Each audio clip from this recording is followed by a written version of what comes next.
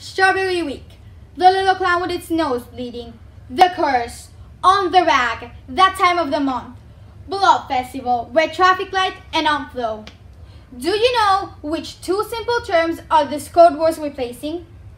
If you guessed period and menstruation, you're correct. Those are only some of the 5,000 euphemisms used all over the world to reinforce the idea that menstruation is humiliating, embarrassing, obnoxious, and disgusting.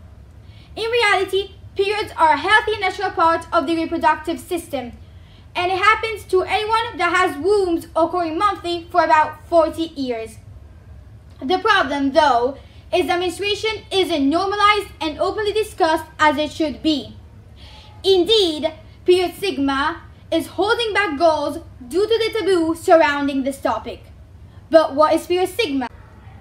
Period stigma is a discrimination faced by people menstruating that can create both physical and mental problems. It's harmful regardless of whether it's a joke with no intention to offend or a false myth. Menstruation is indeed considered a taboo topic, and since the world falls silent on the subject, it creates many big problems. But what are those problems? First of all, society is giving us the message that our bodies are not worth learning about. We can see the effects of the lack of period education on the way that society views menstruation in general. For example, women in the Jewish Orthodox community, while they are menstruating, need to sleep separately from their husband because they are considered impure. Others believe that using a tampon will take your virginity. Indeed, many are the myths around periods. In addition, in some schools, they don't even study about menstruation in general. In fact, many girls and women all over the world are struggling to handle their periods. Some girls even drop out of school or miss days while menstruating. For these reasons, 79% of students believe that we need more in-depth menstrual education. Along this, there is also period poverty. Women and girls cannot afford period sanitation supplies.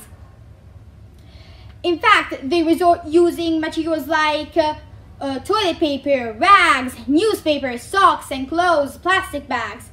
But those materials can cause severe infections. Globally, people impoverished cannot afford these supplies. One of the reasons because impoverished people cannot afford these supplies is because they have a period tax, which is an additional cost even though they are a basic need. In fact, these items are considered luxury supplies. In fact, for example, in Italy, which is where I live, these products have a 22% tax. Furthermore, these products also have a negative environmental impact. In fact, these products are the 5th most common plastic waste products found in the ocean. They are made up of 90% of plastic, and they aren't biodegradable or recyclable either. In fact, one single pad takes up to 600 years to decompose. But those products are not only bad for the environment, but also for women's body. In fact, they contain a lot of chemicals and violate organic compounds. Especially the pads that have synthetic fragrances contain up to 3,900 chemicals, which is a lot. Worst of all is how women feel shame and embarrassment when they are in their period.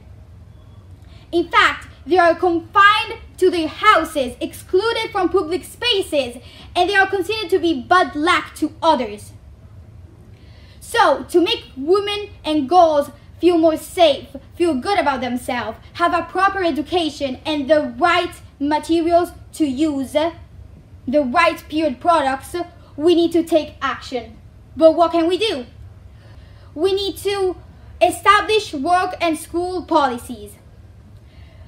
Abolish euphemisms and code words. Make period education mandatory. Donate pads and tampons to the girl who cannot afford them. And talk about periods freely and without shame.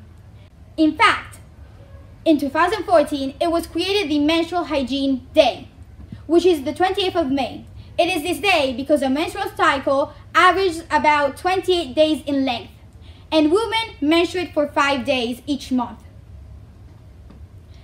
Just remember that nothing will ever change unless we all change the stereotypes, the discrimination, the stigma, and the taboos surrounding menstruation. Thank you.